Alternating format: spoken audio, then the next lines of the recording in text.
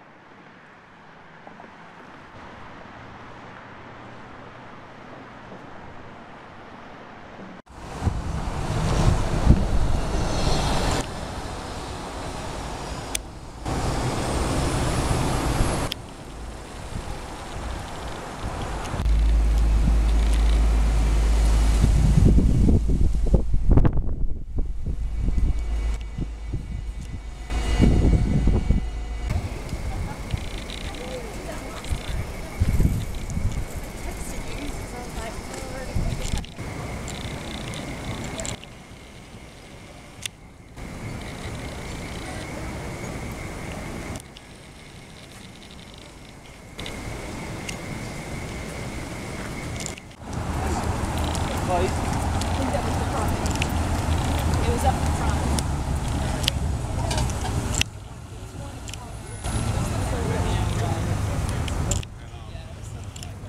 Yeah, so we got to a servo. I thought I was on the phone with my dad. Well, I'm like, look at this.